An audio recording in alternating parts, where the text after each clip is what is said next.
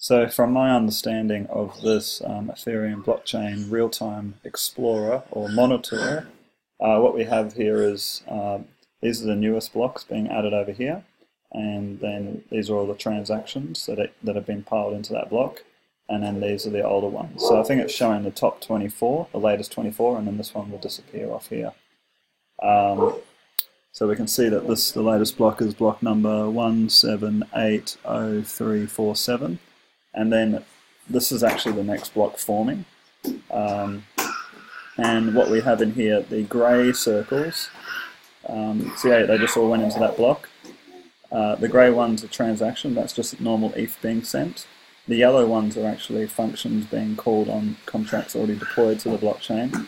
And the blue ones are new contracts that are being deployed to the blockchain. So I'll say that again. So the grey ones are just amount of ETH being sent, and the yellow ones are functions being executed on contracts that are already deployed to the blockchain, and then the blue ones are contracts that are being actually deployed to the blockchain in that block.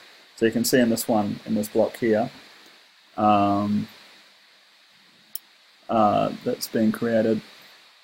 You can see, or so have a look at this one. You can see there's a lot of contract calls, and then there's a few ETH requests.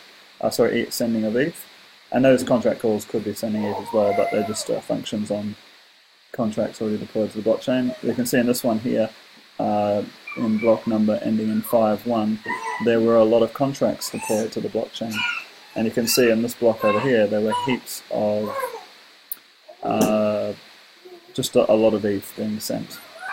So that's pretty much how it works. And then we've got direct links between blocks, which is the green one, and then we've got uncool links, which is the dotted lines. So that's my current understanding of this real-time monitoring of the Ethereum blockchain on the last 24 blocks.